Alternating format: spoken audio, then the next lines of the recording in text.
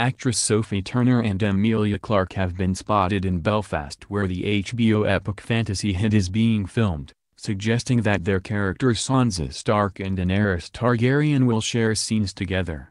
It would make sense that the pair of characters will meet as the Mother of Dragons was on her way to North in the Game of Thrones Season 7 finale.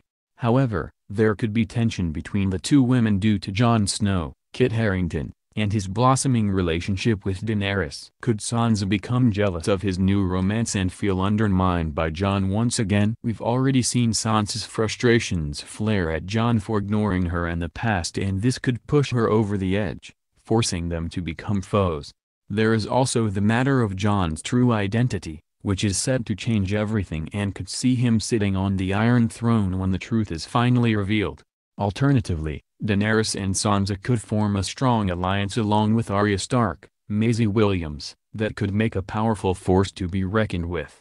Daenerys is preparing to do battle with the Night King, Vladimir Furdik, in Season 8 after the wall was brought down by the Ice Dragon. While details remain under wraps, the cast did their first script read-through recently in Belfast ahead of filming. Actor Harington, 30, revealed he felt emotional about the show coming to an end and even broke down and cried. Speaking on the One Show, he said, "I'm really emotional about it. We had the read-through last week, so I know everything.